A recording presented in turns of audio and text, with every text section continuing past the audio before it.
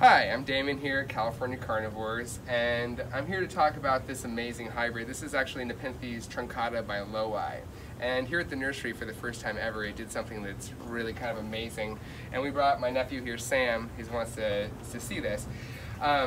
So Loweye has a complicated interaction with the tree shrew in Borneo, and it produces this exudate underneath the lid. It's pure Loweye, that is.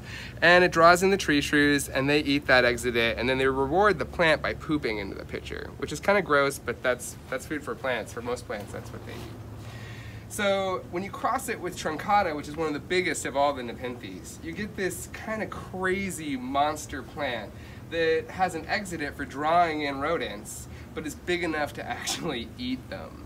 And so here, this year, this pitcher back here actually caught all on its own a rat or a mouse. We're not really sure what's inside there, but we saw hair floating, and then that's all sunk to the bottom.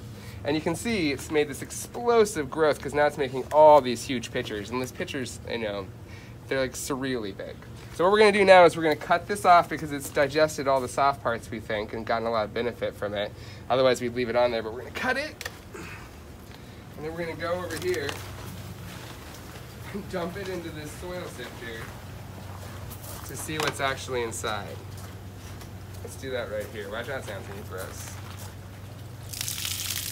Oh my God. You know what's weird is it actually doesn't smell. As gross as that concoction looks, there's really no smell.